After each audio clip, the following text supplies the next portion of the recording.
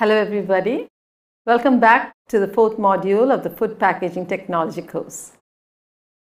In the last few weeks, you have been studying about the different packaging materials, the way it is formed, the tests that are performed.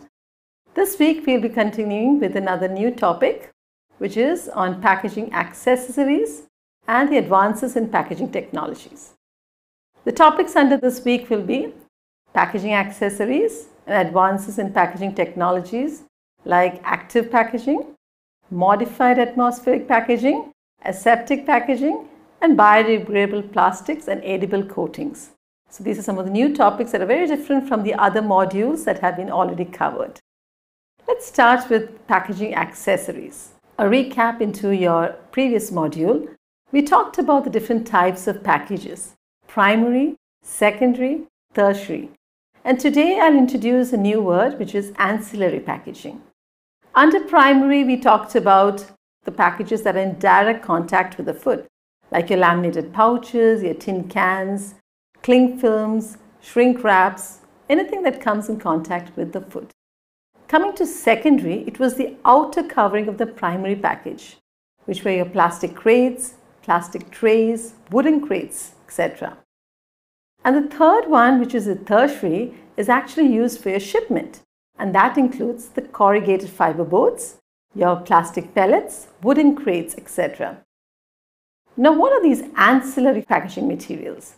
If you look at the examples under these, they're adhesives, printing inks, polypropylene straps, tapes, labels, and cushioning materials. So what can these be? These are actually essential commodities in the packaging industry, which actually helps to efficiently and securely store your products. It helps to organize and customize the products in the packaging material.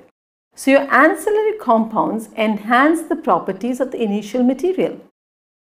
In food packaging, all the ancillary materials, it actually should receive clearance from the Food Regulatory Authority. For example, your printing ink, you should have it in such a way that there will be no migration from the package into the food. There should not be any unnecessary migration of the ink. So it should adhere to the food safety rules that are existing.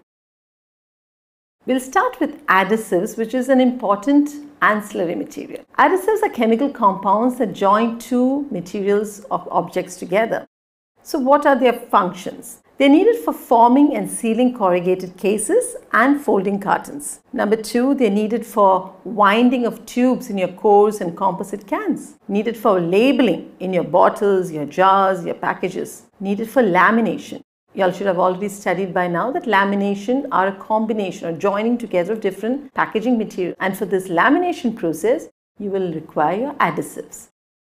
Now, this addition is a process of bonding these two material surfaces together, and the surface are usually referred to as adherents. So an adhesive is any substance which is applied as a thin layer between two adherents that bonds them together. And this addition is because of an intimate intermolecular contact between the two materials. Okay, there's usually a force between the two surfaces.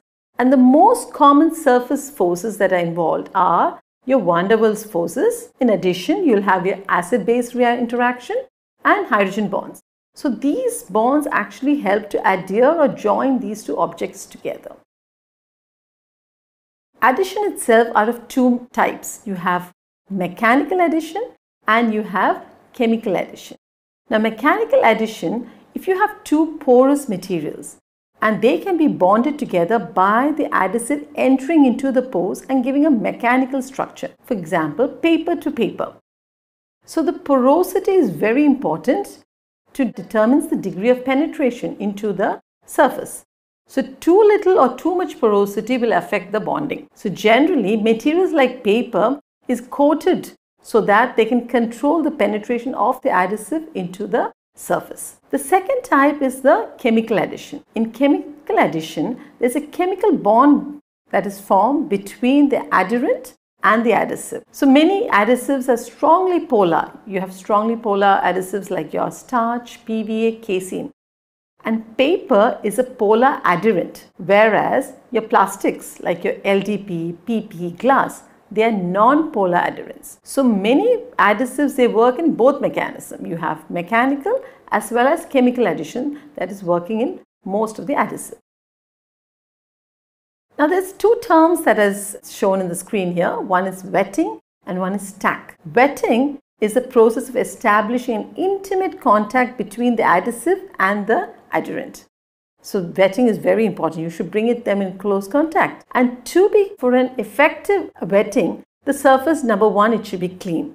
And number two, the surface tension of the solvent that is used should be in such a way that wetting is possible. So sometimes they do add wetting agents to bring these two materials together also. And the term tack is actually the ability to form a bond of measurable strength immediately. Basically, it is the stickiness of your adhesive. So if your tack is more, the adhesive is better sticky, or it can bring the materials together in a better manner. So tack is the property of the adhesive and it allows to adhere to another surface. That's what I said, it is the stickiness of the adhesive. So we talked about two types of addition, your chemical and your mechanical. Now we're going to talk about two types of adhesives itself. Adhesives itself can be divided as a waterborne or solvent-based adhesive. Waterborne adhesives are the oldest and still the largest class of adhesives that are used. Very commonly used. So they are slow drying compared to your solvent-based. Okay, they require 3 times more heat and more time also in order to dry up completely. Another problem is waterborne adhesives, they generally do not provide the shear or the peel strength that the solvent-based will provide. And they do not have a moisture resistance once it is dry. That is a problem. But waterborne adhesives are still has its own advantage. They can withstand high temperature ranges and they're easy and safe to handle and of low cost, which is a big advantage. Now in addition, there is something called pressure sensitive adhesive. Now that is understandable. These pressure sensitive adhesive, they actually bring surfaces together when you apply a light pressure. So there's no chemical interaction going on here between the substrate and the adhesive. There is no curing of substrate that is required. Intimate contact between the substrate and the adhesive is what is required. And if you give a slight pressure, the surface will be joined to the adhesive. Now coming here in this slide, I've shown you all the different types of adhesive in terms of whether it's natural or synthetic. You've got a number of natural adhesives that are there. Starch is a natural adhesive. Proteins are used as additives. Certain natural rubber latex are used as a natural adhesive. What are examples? Like starch is used generally for your corrugated fiberboard. CFB is a corrugated fiberboard. If you want to join them together, generally they can use starch. For sealing cartons, winding spiral tubes, forming bags, labeling metal cans. Protein, you generally use casein, or you can have animal glue. Animal glue is usually made from collagen. Collagen is and gelatin. Collagen is the most abundant protein that is formed in the human and animal sources, and these can be made into glue, and you can actually be using that to make rigid set-up boxes. Natural rubber latex is another naturally formed adhesive. It forms bonds with pressure that you use in your self-sealed candy wraps. Similarly, you have synthetic adhesives. Synthetic adhesives are waterborne adhesives. You've got hot melt adhesives, solvent-based adhesives, and pressure-sensitive adhesives. So what are these waterborne adhesives? They are resin emulsions, generally of PVA or EVA, and it's used to form, seal and label cartons, tubes and bags. Hot melt, as the term suggests, you need to give some kind of heat. So there usually these adhesives are thermoplastics. They can be melted and reformed, melted, reformed again and again. And the bond forms when the adhesive resolidifies. Solvent-based additives are usually, they use organic solvents are used, but generally these have got less application in the food industry. Last one is the pressure sensitive adhesives. They are bonds that form instantaneously on light pressure. There is no solvent, no water or heat required. This in general are the different kinds of adhesives that are used as an ancillary packaging. The second type of ancillary packaging is your printing inks. Printing inks are indispensable today in your labels, and there are various kinds of printing inks and varnishes that you use in the food packaging. And these printing inks are usually a mixture of a number of substances. You have color, you have binders there, you have solvents and additives including plasticizers. And together with other colored or non-colored overprint varnishes, they are applied to the material to form graphics or decorative design. And this is very important because all of us know that any package has to be attractive in order to woo your consumers. And there the printing ink very important role. The choice of the ink depends on the printing methods. Now in food packaging, you generally have 4 different types of printing technologies that we will be studying in the next module. We will be going into the details there. But usually the 4 different types of printing technologies used in food packaging are offset, flexography, grave printing and inkjet printing. So depending on the technology, the choice of the ink will vary. And it's usually applied on the non-food contact surface. That is important. Or it is between one of the outer layers. Why? Because you want to reduce the migration of the inks as far as possible. So in that case, you will try to keep it as far away from the food as possible. So we talked about your adhesives, we talked about the printing inks, and the third ancillary material is labels. Labels, as we know, has got a number of functions in a food package. Number 1 function is communication function. And it informs the consumer about the nutrition content of the product, the net weight, the product use, the brand, anything. Everything is conveyed through the labels. It acts as a silent salesman through distinctive branding. It helps in identification through a universal product code. You all know, on the labels, you will know what kind of product it is for your barcodes. As you all know, most of your labels are paper based, but though there are metal and plastic based also coming up, while almost all your paper packages or even your metal and plastics are pre-printed, it is indispensable to use labels in glass and metal packages. So that is where labels are still an important part of the packaging industry. What are different types of labels? You have glued on labels, which as the name suggests, you will have a printed sheet where the adhesive is attached to the non-contact area and it is attached to the packaging material. It's used for large volume substances like your beer, soft drinks, wines, canned foods, where high-speed application is required. Second one is self-adhesive labels. Self-adhesive is again pressure sensitive, which you all use book covering and things like that. It's made from paper, plastics, and it's laminated usually to paper or plastics. And it can be used to adhere to a wide range of materials. Now here what they do is these pre-adhesive applied labels, they will be mounted on a release paper. So as and when required, they're released and they added to the food package. It's called a self-adhesive label. Third one is interesting, which is called in-mold labels. These are applied to the containers during the formation of the container, during thermoforming, during your injection molding. They are attached to the packaging at that time itself.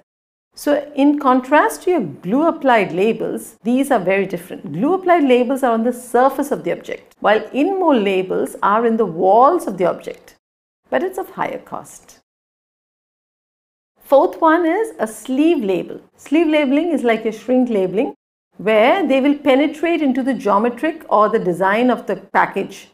The pre-formed, pre-printed sleeves they are put onto your containers and then they're shrunk either by heat or some other means. They're shrunk to get the shape of the product. You can see that in this picture here. There's a picture of a self-adhesive label compared to a sleeve label. In a self-adhesive label, you glue it onto your glass or bottle. But in a sleeve label, you put it onto your package and this is then taken to a heat tunnel. So it can be covering the package, or for tamper proofing it can be only over the caps, or if you want to contain 2 or 3 it can be multi-pack or it can be partial. So this is what a shrink sleeve label is. And this picture also shows you an application of a shrink sleeve where you'll print it. Pre-printed ones are slit. It's covering the bottle here and again heat shrunk to get the shape of the bottle. And the last type of label is called a holographic label. A holographic label is so called because it includes a hologram into the label. Okay, so this is very important in order for branding, and this is very important for authentication. Diffractive optical variable devices They will give you complex images when you tilt your label. So that helps to know the authenticity of the product. You do have a number of duplicate products that are coming in market, and the holographic label helps you to identify the authentic ones. Coming to the next ancillary packaging material, it is a PP strap. A PP, as you all know, stands for polypropylene strands. You all should have seen these straps that are used to, tie, bundle your goods. So this strapping is usually done in the warehouse during the shipping process, and they require specialized hardware which allows the strap to bind the good and keep it securely in place. Another very important ancillary packaging material. So by now you all will understand that ancillary means helping, helping in the overall packaging. Another ancillary package is tapes. Now tapes can be both used as a packaging as well as a packaging customization material. They come in different materials, size, color, and they have different advantages. Now generally they use plastic tapes. They're used in the packaging industry, in gift wrapping, but they also use paper tapes, but they are less used than your plastic tapes. Now these tapes, depending on the way in which it is applied onto your surface, it can be of different types. You can have an edge taping, which is very clear from the picture here, where you will have it on the two sides and in the middle in the form of an edge. Or you can have C taping from one end to another, so it looks like a C. So this is another ancillary packaging. This is just an additional information, show you the styles in which the tapes are usually applied on your packages. Another very important ancillary packaging material is your caps and closures, indispensable in your food packaging, because this allows you to close your open jars and bottles. It can be made of tin, aluminium or plastic. You see that in all your household goods. You will see them in all your food bottles and beverages. Okay, that is indispensable part. It makes it easy to dispense the product. It provides child safety and improves the shelf life of the product. You cannot keep a product open and expect it to stay for a long time. Another word that we already mentioned was hermetically sealed. So when you close everything properly without ingress of gas, you're making sure the microorganisms also do not enter into your package. You must have seen these different types of caps that are used in the industry. Crown caps that you see in most of your beverage bottles, which you need a cork to open. You have screw caps where you screw it onto your bottles or your jars. ROPP, it's called roll-on pilfer-proof packages. Another one that is used in many of your beverage bottles, medicine bottles, and the lug cap that you usually use for your pickles and jam bottle, which have the slits so that they can be opened. At the same time, all of these provide a tamper-proof mechanism for your food package. You might have also seen something called wads under these caps. What are these wads? These are usually made of corks, paperboard and PVC, or paperboard and PE. And these white color soft cushioning material under your seal, it helps to prevent an interaction between your cap and your food, number one. Number two, it helps to prevent leaks. So wads are an important part of your caps and closures, which is again an ancillary packaging material. Coming to the last one, which is the cushioning materials. This is another indispensable, especially for shipping to a large distance and on rough roads. So these are soft materials which protect fragile items during the shipment.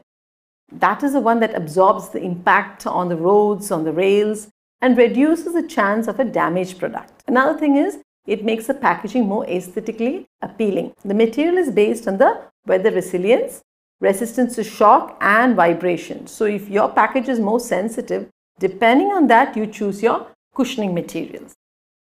Now you have familiar with some of these cushioning materials that are generally used in the food packaging industry, not only the food packaging, almost all the consumer goods where you will need to transport over long distance. You have the bubble wraps, cushioning material, air pockets, which is larger than your bubble packs, but at the same time provides a cushioning to the fragile material. You have molded polystyrene which can take up the shape and especially protect the edges of your product. The last one is your crinkle pack paper or your packing peanut. This actually fills in the space so the product doesn't move too much in your tertiary packaging material and does not get damaged. So we have now gone through all the ancillary packaging material, which is again a very important part of your packaging, which is just like your primary, secondary and tertiary packaging material. I hope you have understood these different ancillary packages and how important these are in the packaging of foods. In the next class this week, we'll move on to different advances in food packaging technology, which again is quite different from what we have done till now. So I hope to see you all in the next class. Till then, take care. Thank you.